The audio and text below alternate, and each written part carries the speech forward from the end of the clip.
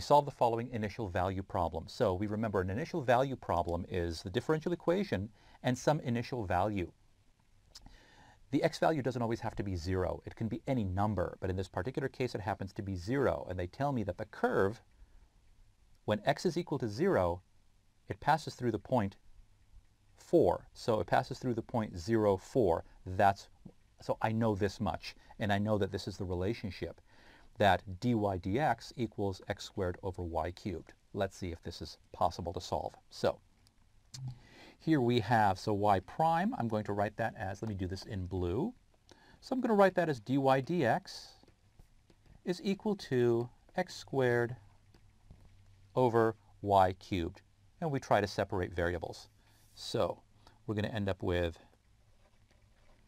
dy equals x squared dx over y cubed. Now I'm going to multiply by y cubed, and I end up with y cubed dy equals x squared dx. So yes, in this particular case we were able to separate the variables. Now we just integrate both sides. So integrate this side, and I end up with y to the 4th over 4 is equal to x cubed over 3 plus c. That's it. This is my general solution. Now if you want to, you can solve explicitly for y.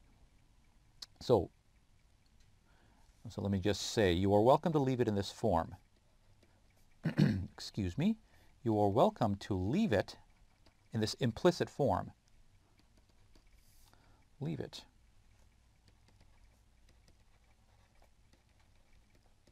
In implicit form. In other words, not y equals some function of x. Or, if possible, again, sometimes it's not going to be possible, sometimes it is, or if possible,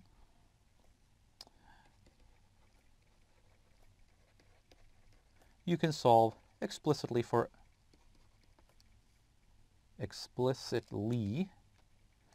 spell properly here, explicitly for y. In this particular case, it ends up being, I multiply by 4, so I end up with y to the 4th equals 4/3 x cubed plus 4c, and I get y equals 4/3 x cubed plus 4c all to the 1/4 power. So this is the explicit. It doesn't matter. It's a personal choice, however far you want to take it. Okay. So now let's go ahead and deal. So this is the general solution, the one that involves the constant. Now let's deal with the initial value problem. So y of 0 equals y of 0 equals 4. So y of 0 equals 4 or y of 0 equals 2? Well, doesn't matter. So let's see. I think on my paper I have a different value, but it doesn't really matter. So let's go to, so now for the initial value. So y of 0 is equal to 4.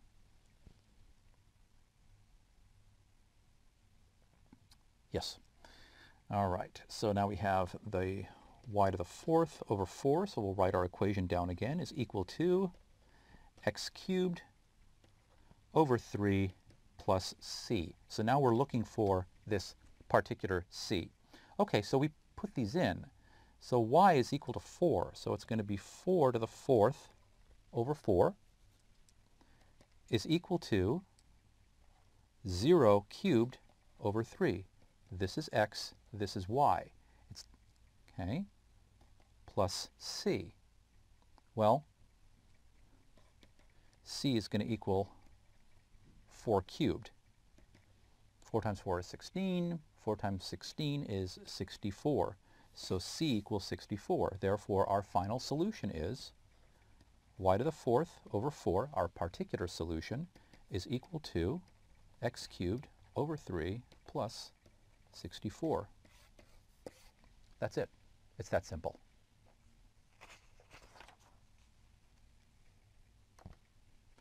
This is what the family of solutions looks like for different values of C. That's it. Like that. That's all it is. For a particular value of C, you're going to get a curve that looks like that, one of those curves. That's all. Okay.